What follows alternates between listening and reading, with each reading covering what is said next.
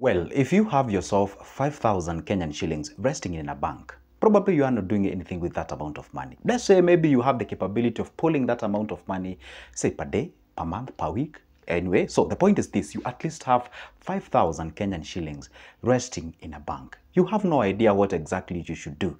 And we consider that money idle. Well, maybe it's the first time you heard me talking about idle money. I've been making videos talking about, hey, you shouldn't have what we call the idle money. Why? Because the inflation is eating your money away. By the way, I was checking about the CBK reports about like last month, and Imeisha, that is the September, the inflation in Kenya was around 6.8. Can you imagine losing that money at that rate?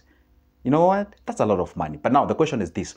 The idle money shouldn't be in your bank. You should be actually channeling that money towards an investment. And today we are talking about 5,000. And guess what? I'm going to take you at least 3 areas whereby you can be able to do so, or at 3 categories of this money. A, if either you have that money maybe flowing in, let's say per week or maybe per month, or maybe it's the only savings that you have, all right? And you would love to get something that you can get started on. Or maybe the third one, maybe let's say this is a money that, hey, guess what?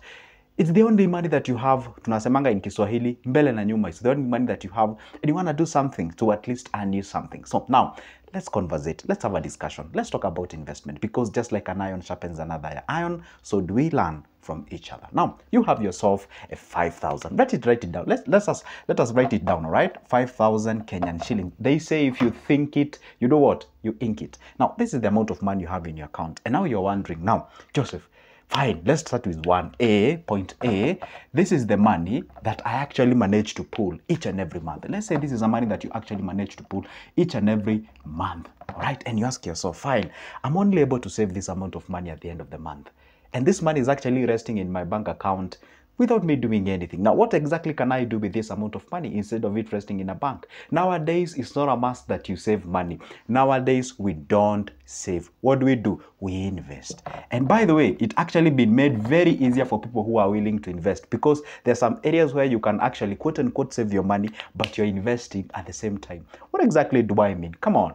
I know I have talked about this in a million times. How about I talked about in a million and one time? Okay, I talk about different areas where you can put this money. How about you get yourself into the stock shares?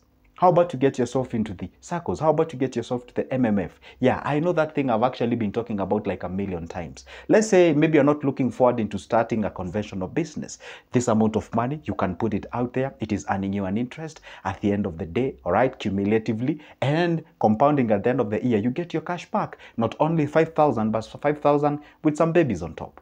All right, so that is an area where you're supposed to check and eat. Okay, that is if you have this capacity of actually getting this amount of money each and every month. Say you are employed or you're self-employed and you're able to pull this amount of money at the end of the month.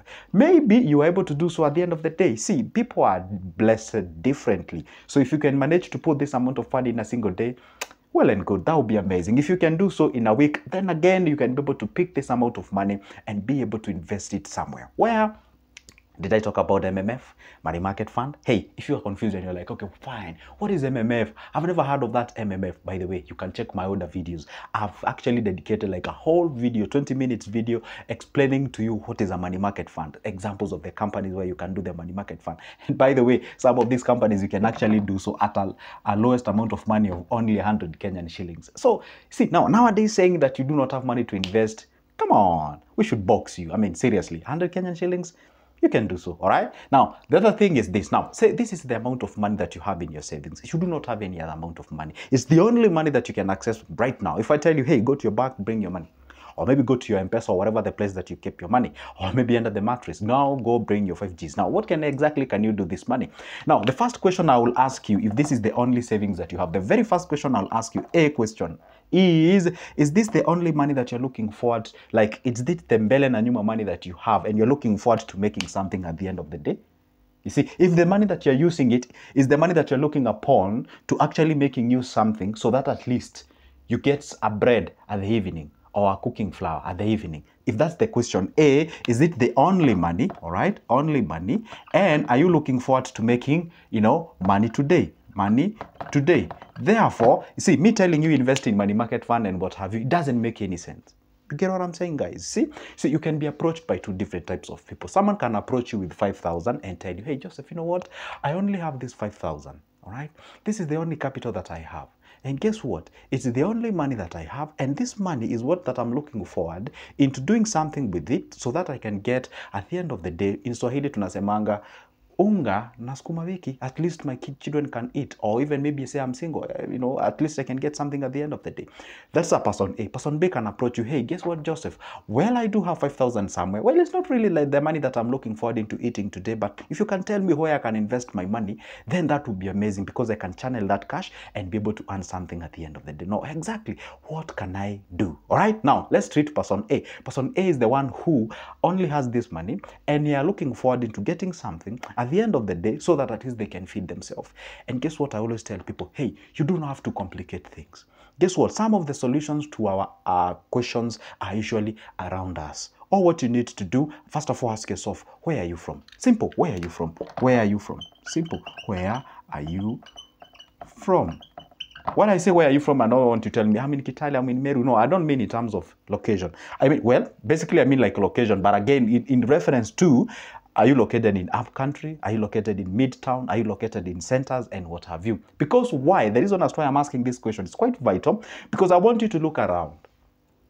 Because I can't, let's say you are in Kitale, for example, then you have this amount of money. I can't tell you travel to Nairobi and start a business. Yeah, I mean, seriously, this money can only be going, can actually go to the transport fare and cost and what have you. Now, look around where you are from.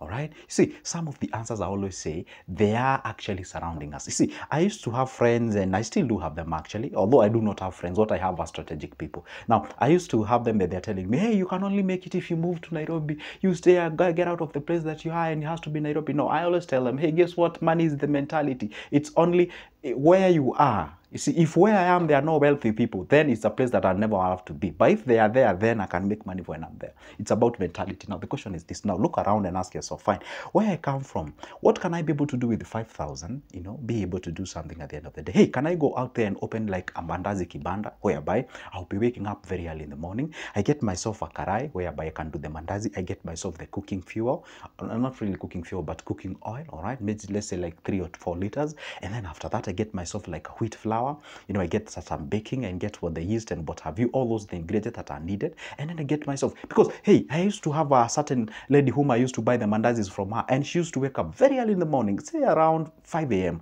and then she could just make some, she used to have a kamtungia gas, and she used to boil some mandazi. Is it boil or frying mandazis and what have you?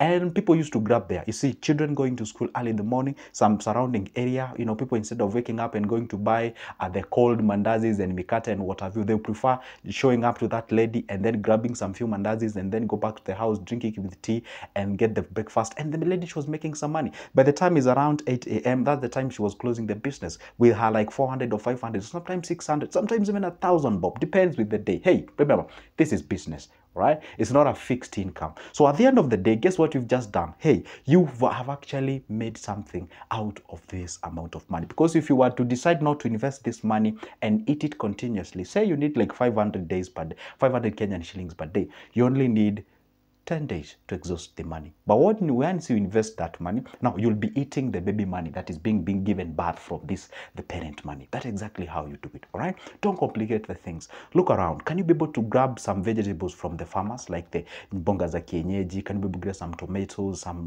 viazis and what have you? Get yourself a nice place whereby, you can actually sell all these things. And I'm pretty sure if you're driven by motivation, if you actually go ahead and do something that we call, solving the problem. First of all, you see, if you want to get money from people, you have to actually solve problems for you to get money back. For example, I'm a financial consultant, and I usually say, hey, if you would like my services, if you would like to have a conversation with me, you can always grab my number from the description of this specific video. My number is pinned there. So if you get it, you'd like me to solve some of the challenges that you're facing. Say maybe you have some cash with you, you do not know what business you can start, you can always give me a call. We have a conversation. Now, I charge you for that. Guess what? I'm solving your problem. You see, I cannot just show up and tell you, hey, I want to charge you. See, for what reason? See, if I solve your problem, all right, then from that point, you don't even feel any pain. You just say, hey, guess what? My problem is solved. Now that's the money. So the same case applies when it comes to business. You look around and say, hey, guess what?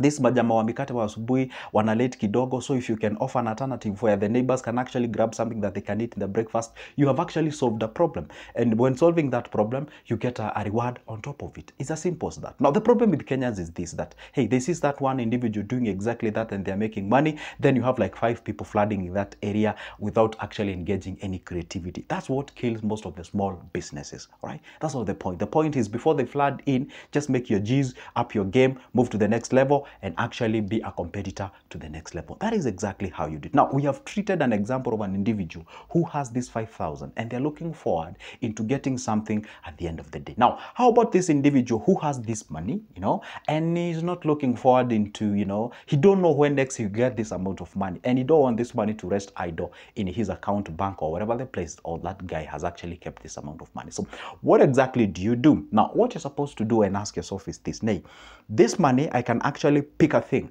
all right? And first of all, here now depends with the age. If you're young, fine, you can look forward into putting this money into, you can actually buy yourself shares. By the way, this amount of money is enough to buy you a couple of shares, couple of shares, I don't want to name the names of the companies, but obviously what you do, you look what we call the price per share, price per share per given company.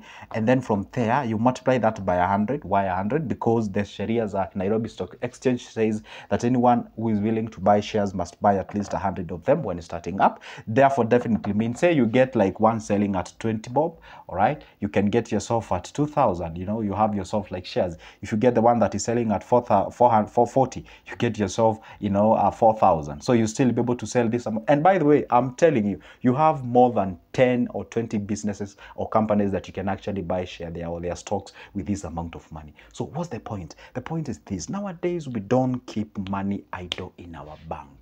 What we do is that we take this money, we invest it. For example, if you pick a money market fund, say one thing: hey, you're not interested into investment, you don't like those things about shares, you don't like those things about money market fund and what have you.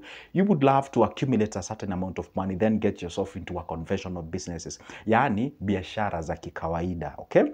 Now, the point is this: you see, if you put this money in a bank just resting idle, obviously you're shooting your foot. Now, tunafanyanga, you go ahead and pick, like, for example, money market fund. You put your money there. Your money is actually accumulating each and every day. It's compounded for a whole year. So at the end of the year, say you get another 5,000, you pump in. You get another 2,000, you pump in. You get 100 shillings, you pump in. You get what? Keep on feeding this beast, keep on feeding this beast, keep on feeding this beast. By the time we are ending the whole year, guess what you'll have? You'll have accumulation of a lot of money. And what else do you usually have on top of that that people tend to ignore it? You'll have the discipline. You've already actually calculated the discipline of savings. And you cannot save if you do not know how to what? To manage. See the sweet of this? Now, when you actually save, you get two things. Number one, you get capital. Number two, you actually get what we call the discipline about the savings. That is exactly how you develop yourself. That is how you transform yourself. Now, the point is this: if you do have yourself 5,000 in your bank, sit back, relax, take your time, take this money, put it somewhere. Inflation is eating your money. I won't lie to you. That's the reality. Inflation in Kenya is around 6.8. That's quite high. They say quite a reasonable inflation plays around 2.6 to 4.2, around there. Well, I usually wonder even why should we even have an inflation in the first place? But anyway, it is what it is. Right now it's quite high. Put your money somewhere where it's actually making you some cheese. Anyway, guess what, guys? For now, that marks the end of my video. But guess what? It's not the end of me posting a video each and every day. So if you don't want to miss such good vibe or such good information, do this. Doesn't cost you anything, all right? Down below here on your right, there is a small button written subscribe. Guess which color is it? It is in black. Hit that magical button, turn that notification bell, and as well, like this video. And by only doing that, guess what? A whole YouTube will notify you whenever I upload a new good video. For now, it's a goodbye. But don't forget, hey, grab that number of mine if you want to get what we call the personal guidance decisions. All right? See ya.